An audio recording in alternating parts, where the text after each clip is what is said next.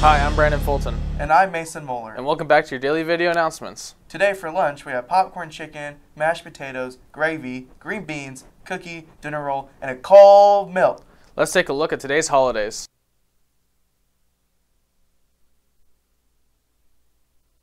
Next, let's take a quick glance at your top 5 news stories of the day. My name's Kyle and this is Top 5 News Stories. 100-year-old man breaks Guinness World Record for working at the same company for 84 years. The Happy Meal was once of McDonald's signature dishes, but it now has been quietly discontinued by most locations. Open enrollment will allow Kansas students to enroll in any school district. Mr. Harpool finishes third at local disc golf championship. Texas researchers create plastic-eating enzyme that could quickly reduce waste, clean landfills. Now for an interview with next year's junior class president. I feel excited and honored to be elected class president because, we're going into our last half of high school, and so I'm excited to be able to make a difference to the best of my ability and to work with the student body to do so as well. I plan to be the voice of the student body and to make sure that not only can we help present people's ideas, but we can actually carry them out and make sure that people know what Stuco's doing, because I feel like there's been a lack of knowledge within that area. I think I have really good leadership skills, and I'm very good at communicating with people, and I hope that people will feel welcome to come talk to me whenever they have any issues that they need solved. Next, a FBLA bake sale announcement.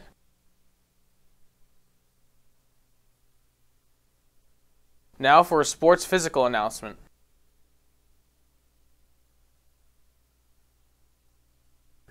Next up, VCSC. Hello and welcome back to another episode of VCSC. We're your hosts, Holden McDaniel And Mason Moeller. All right, today we're talking about the draft picks. All right, the Chiefs picked up Trent McDuffie and George some weird name. Yeah, some weird dude. They're both pretty good picks. We traded up for the 21st pick, but what do you think about it, Mason? I think it was very surprising getting a defensive edge. I figured that we'd probably get like another linebacker or something. But you know what? I'm here for it. And that corner, just what we needed. Yeah, with that Tyrann Mathieu trade to the Saints, that cornerback is going to help a lot. Let's see what your peers think.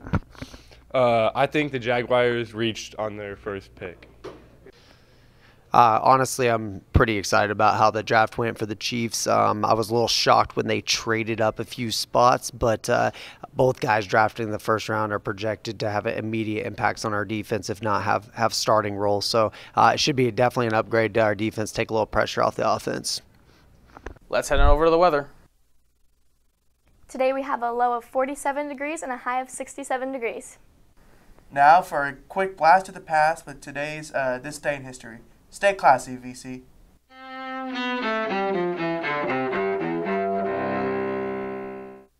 May 5th, 1961.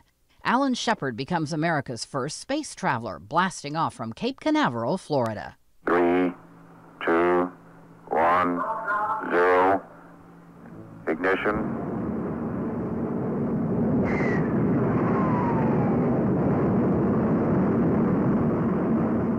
Shepard makes a 15-minute suborbital flight on board his Mercury capsule, dubbed Freedom 7. 1821.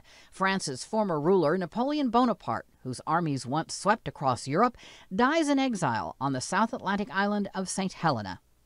1818. Karl Marx, the philosopher whose ideas bore fruit in communist regimes worldwide during the 20th century, is born in what's now Germany.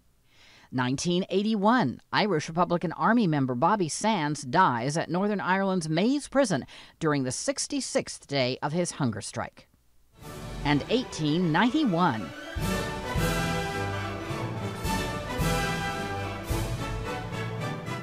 Composer Peter Ilyich Tchaikovsky conducts at the opening concert at Carnegie Hall, then known as Music Hall, in New York City. Today in history, May 5th. Camille Bohannon, The Associated Press.